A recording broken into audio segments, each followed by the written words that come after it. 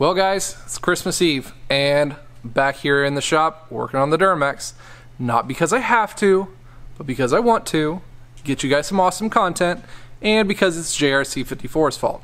He's the one who conned me into having to replace my glow plugs because I said I would. And I did say that I would on the last video, so this is kind of a continuation of that video. We're going to be doing the glow plugs today in the old Duramax, and we're going to be replacing the fuel filter, get you guys a little bit of know-how on how to do that. Stay tuned.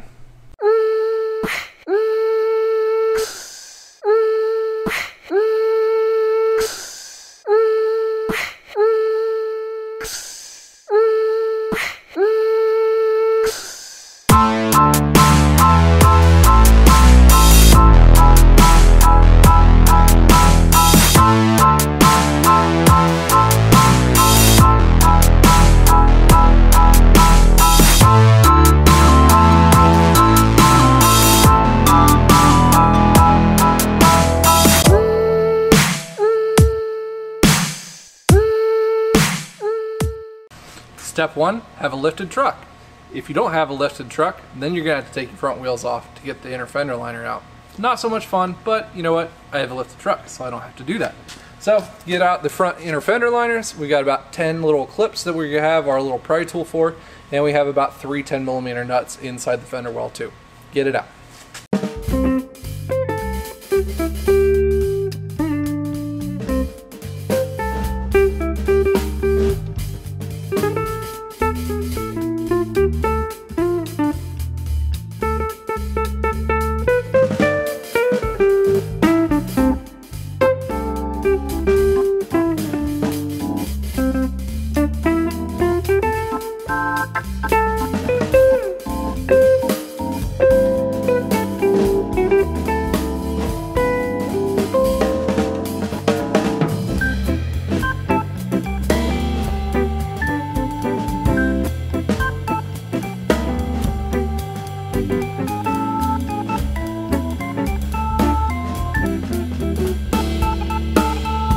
Then there's also going to be a couple of push pin speed sensors that have their wiring wired in here behind there. Make sure you pry those out too.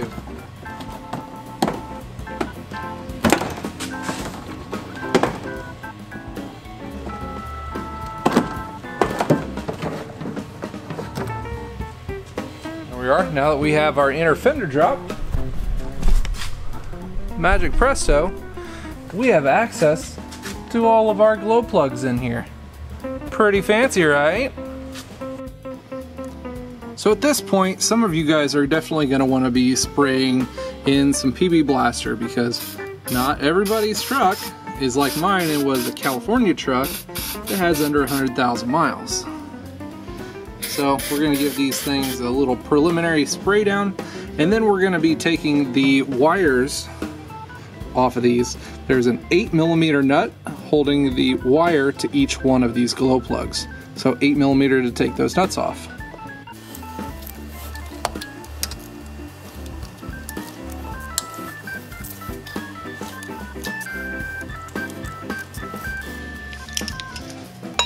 There we go. Literally just cracked them all loose. And like I said, I'm lucky enough in my situation on these to where they are so crust free that I can just spin these nuts off by hand right now. And then the glow plug wire hangs out right there.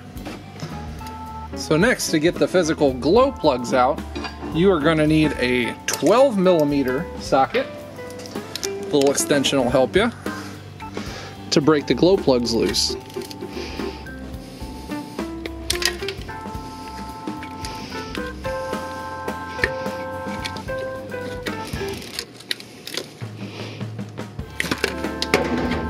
Rip light.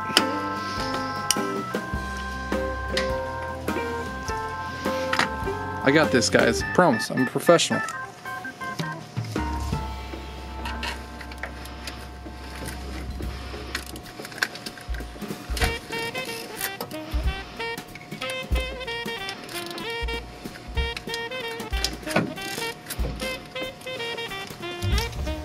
There we are. We got them all just kind of broke free now, and spin them all out by hand.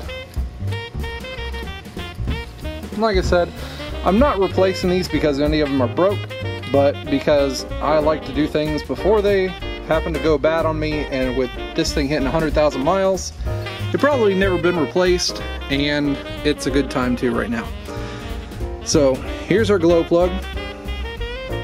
Got a little bit of white hot tip residue on it, so they don't look horrible, but we're gonna get all these out and we're gonna get our new ones here in just a second. So now I've got a really quick test here for you guys. I got a couple of glow plugs, one of which I know that is bad, so we're going to take a standard jump box. We're gonna put our ground cable just on the case outside of the glow plug, and then our positive is going to touch right here in the end. You can see your glow plug tip heat up, nice and glowing hot. That glow plug is a good glow plug. Then this one, test this one, down up, or up, nada, no heato uppo. So it don't work, jump glow plug. That's how you guys can test them pretty easily, just gotta get them out. Now the new ones that we've got going in today are our AC Delcos. The part number on that one is going to be, get a little focus here, ACD. They're just 9Gs, AC Delcos. And then there's the GM part number as well. These things out of the case. There is our standard glow plug. Now what we're also going to be doing is we're going to make sure to add a little bit of anti-seize to the threads here before we get them put in. That is going to keep them from having any seizure issues if they ever need changed out ever again. So we're going to dab a little bit on there, get them put back in the block.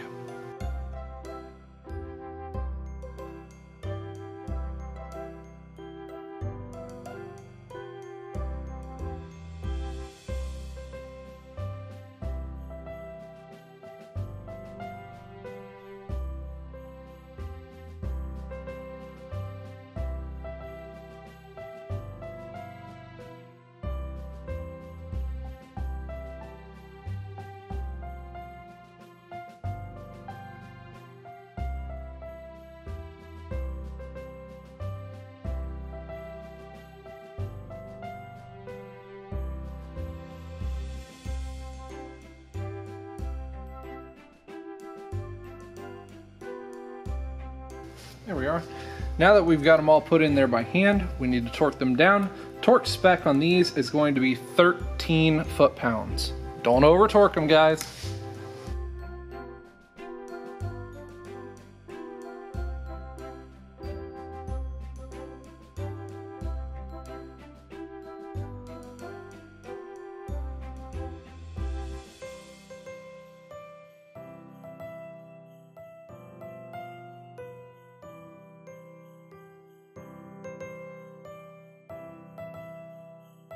There we are, all torqued down to 13 foot-pounds, thanks to our nice Snap-on 3/8 drive tech angle wrench. This thing is a great buy.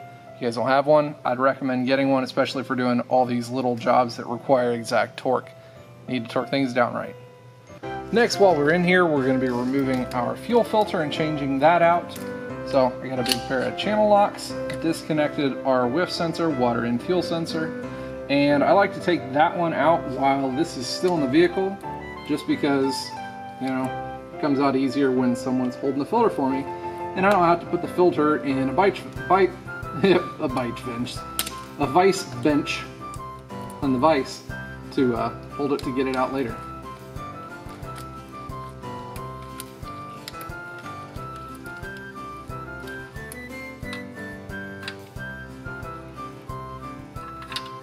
And you're gonna make a little mess.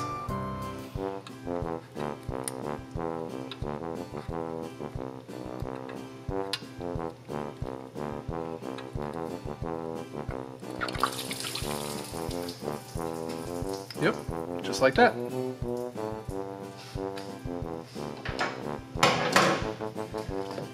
Now for our filter removal, just got a regular large oil filter wrench.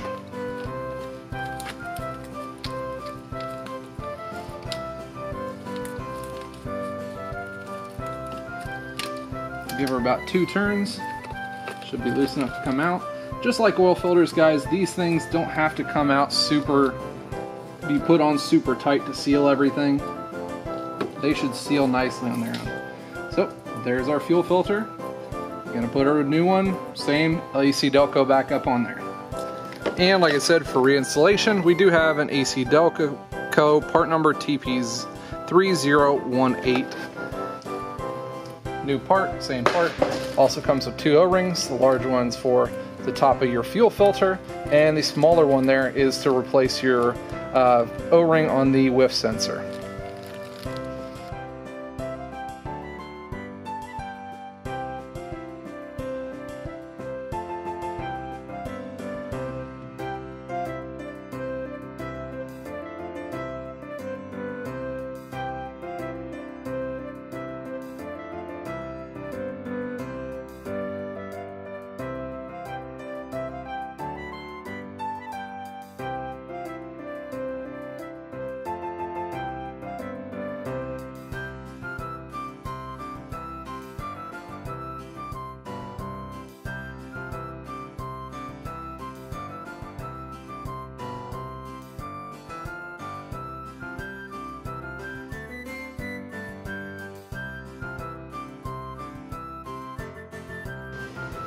Too tight.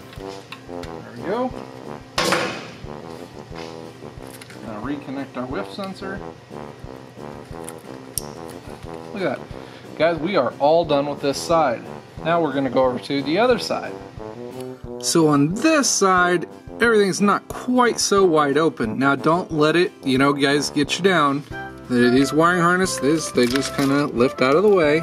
And then you can see mostly what we're doing here. We've got one glow plug there, one glow plug is going to be there in the back, then there's a third one there behind the steering column, and then the fourth one is going to be right over here behind the intercooler pipe.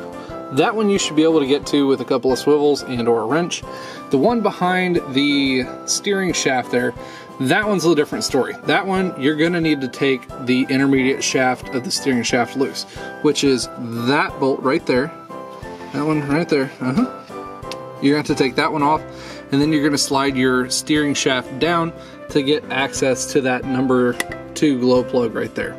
Really not that bad. Just one extra thing you got to take off, guys. Not that bad at all.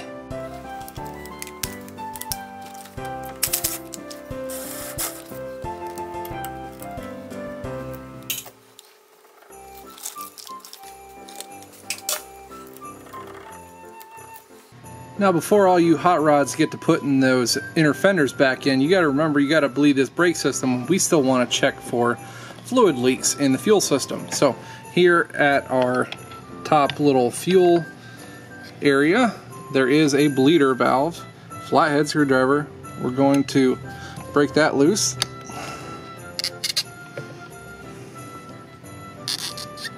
Break that loose. And for guys like me that don't have a lift pump, now we get to push the button.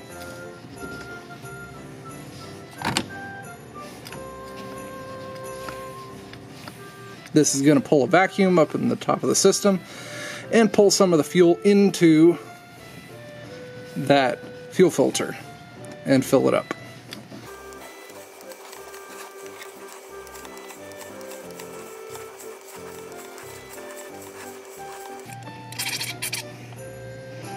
So now that we've got fuel coming out of our bleeder there pretty nicely, we have bled all of our fuel, and now we need to tighten back up the little set screw. Tighten that back up, and now we're going to start it and check to see if we have any leaks.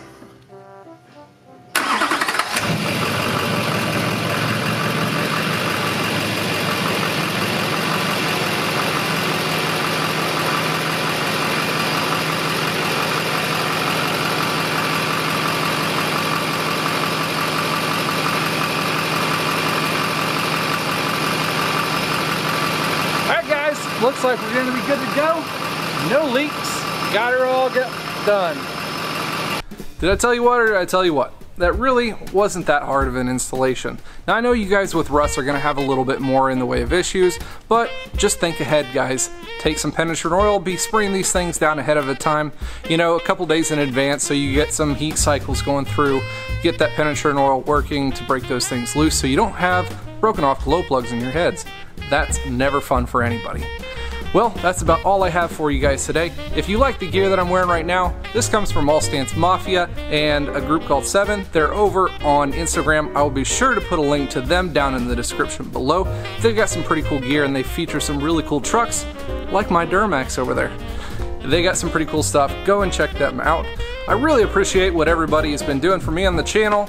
We're on our way to 9,000 subscribers, then shortly coming to a quick 10,000 subscribers. We're gonna do some awesome giveaways and even more awesome videos. So make sure you guys hit that subscribe button. Make sure you turn on the bell notification so you get notified when I come out with some cool, awesome content for you guys to enjoy. I really appreciate it. Make sure you guys have a very Merry Christmas, and you guys stay awesome.